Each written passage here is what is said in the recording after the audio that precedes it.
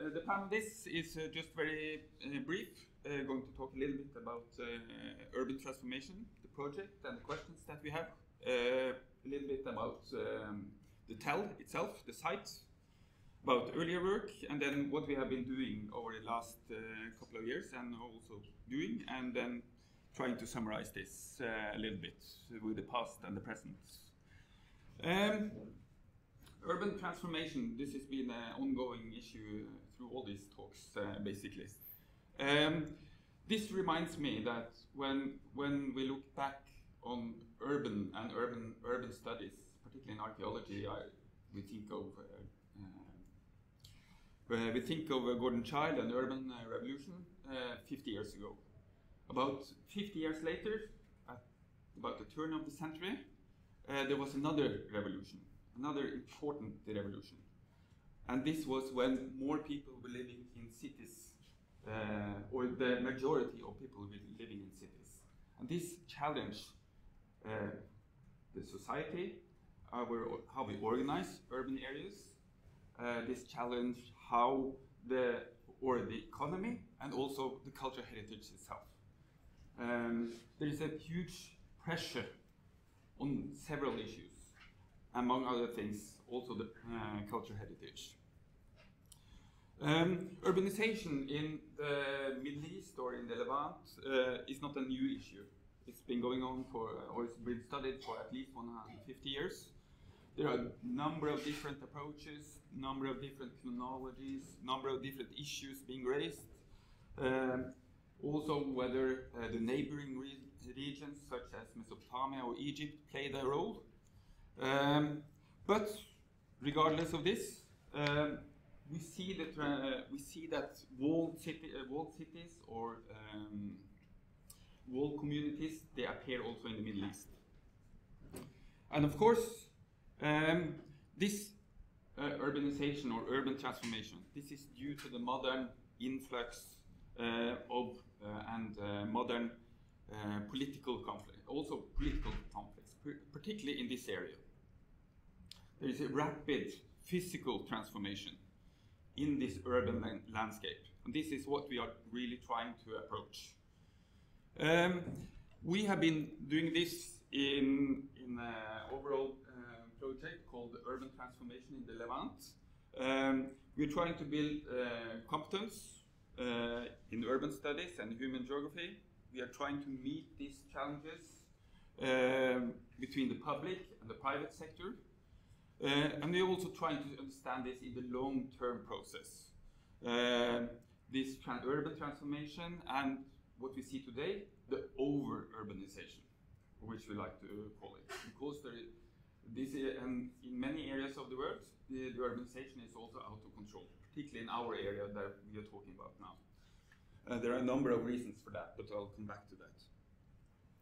But related to the archaeology and the sites, we also have these questions. Why build an urban center here or an urban community, a walled city? How do we understand this city?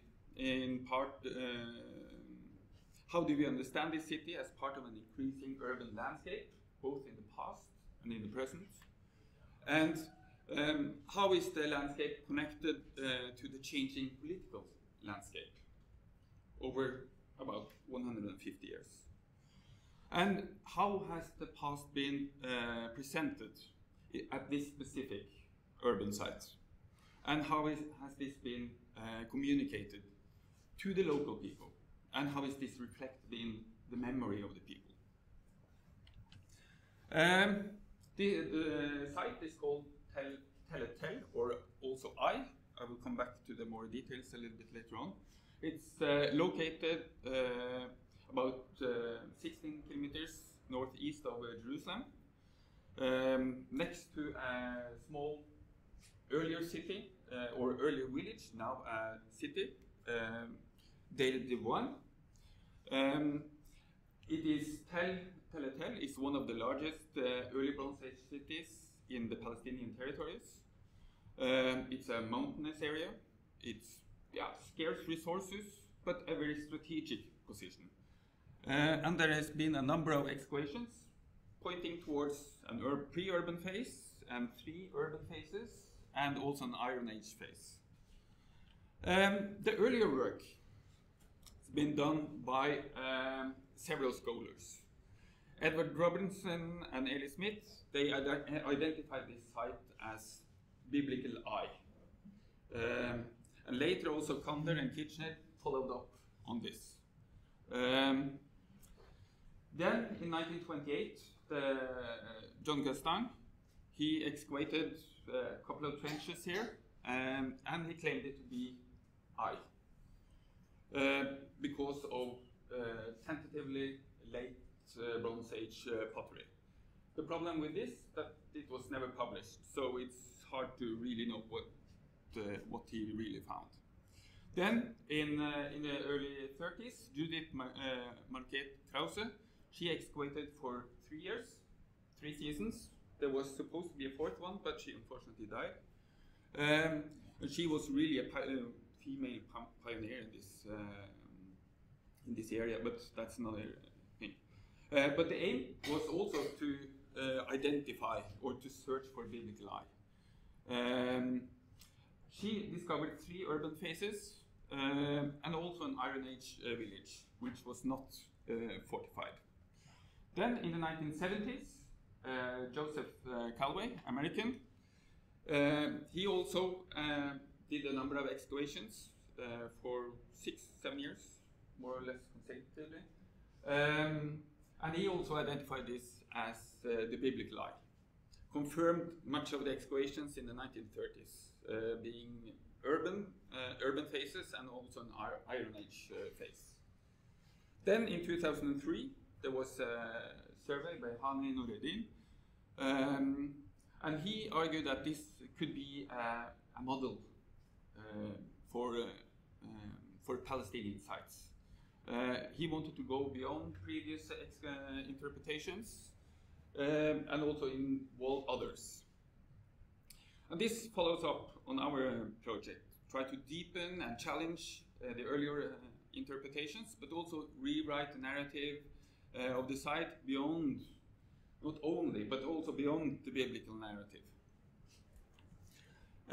The site is just northeast of Jerusalem, very close to present-day Ramallah. And here's just a plan of the excavations in the 30s and 60s, 70s. And what we actually have been doing, here is just some pictures. Yeah, this is quite important. This is an aerial photo from the 1960s, late 1960s, where you see that the site, actually, there is nobody living close. The village is not really close to the sites. Now, particularly after 1995, 1996, there has been an enormous development close to the site. This is not the only site in Palestine or in the Palestinian areas where you see that the urban areas are really growing into the archaeological sites. This is just one example and one such site. So what we wanted to do is try to preserve now what is left of the sites. Try to also engage the community. We have been interviewing a number of people in the community and trying to find out, do they really care about the sites? And yeah, what can we do with this site? We started off, of course, with an assessment, including collecting previous excavations, records, documentation, as far as possible. We have done some rehabilitation of and preservation of the site, basically focusing on the earlier excavations, cleaning up, trying to clear the structures so that they can be seen again. Because after the American excavation in the 60s and 70s, most of the squares were filled in. So basically there was nothing to see. And also this place is used for agriculture and also for herding. So this is a number of important and very difficult issues to solve. We also had some small targeted excavations in selected areas, particularly what is defined as temple area. But we have basically been working with what one may term as community archaeology, because as you see just from this picture, that the local residents have been building houses more or less on site and destroying large parts of the site as well. We have been engaging students, particularly from the State University, both in the archaeological excavation, in heritage course, and also interviewing a number of local residents. Okay, yeah, fine. But, in again, in trying to involve the community, let them have an ownership to the site. So, what does this tell us? This tells us that there is an early understanding of a colonial and biblical frame of understanding, that it was from the early 18th or 19th century onwards. This has been the main interpretation of the site. From 2000 or early 2000, there has been attempts to rewrite this, trying to challenge these earlier narratives. Both this project and earlier excavations show fortifications, they show destructions, but the timing is not really right to term it as a biblical site. The early Bronze Age was apparently, or very clearly, an urban site, or a walled society, or maybe even a gated community. Gated community is maybe even a better term to use, as I would see it. And of course, this contributes to our understanding of urbanism in the past, but also in the present of the Palestinian areas. The recent urbanization, particularly within Delta 1, has been created within a political context, certainly of conflict, but also of migrant workers investing in their own village. So in that sense, it also reflects a gated community even today. There is a massive urban pressure on the cultural heritage, and this is also partly due to the lack of infrastructure and also, no doubt, lack of control. So in that sense, it gives us deeper insight to the processes that shape our society today, and of course, what also happened in the past, but also give us understanding of the large transformative processes of our societies in the past and in the present and in the future. Thank you.